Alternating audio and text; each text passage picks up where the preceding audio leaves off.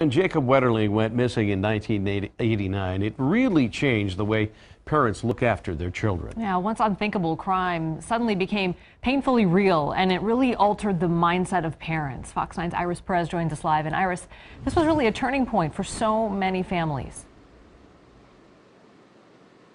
Yes, Amy, a lot of parents I talked to described how different their childhood was compared to their children's, especially after Jacob's disappearance. And timely enough, tonight, several parents brought their children here to Chaska High School to teach them about how to protect themselves from dangerous situations not only brought on by strangers, but more commonly by those children know and trust.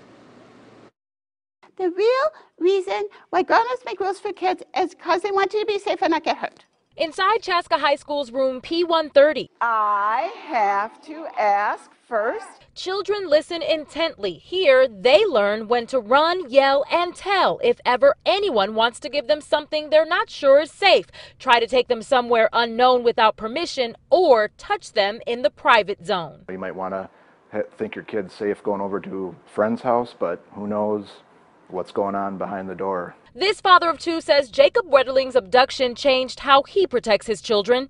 The thought of just that whole situation is always with you with everything. It's like, hold hands, pay attention, look for people you don't know. Teresa Latka is also a mother of two who every day reflects on Jacob's disappearance. We lost our innocence as a state.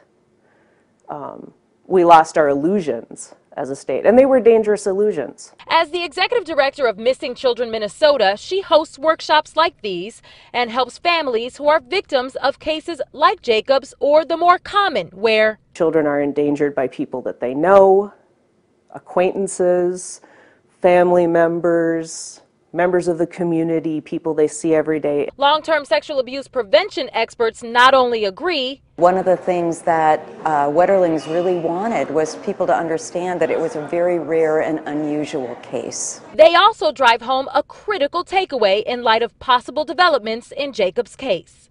If this person of interest has anything to do with a number of other male victims, then there's a number of other people there that never really were heard. And being heard is key, a reinforced and timely lesson at this workshop, the importance of yelling and telling. Sexual abuse thrives in secrecy.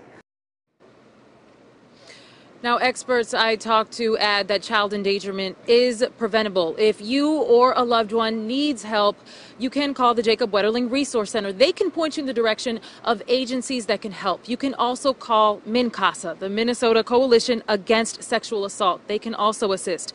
We have their information on our website, fox9.com, if you need it. Reporting live in Chaska, I'm Iris Perez, Fox 9.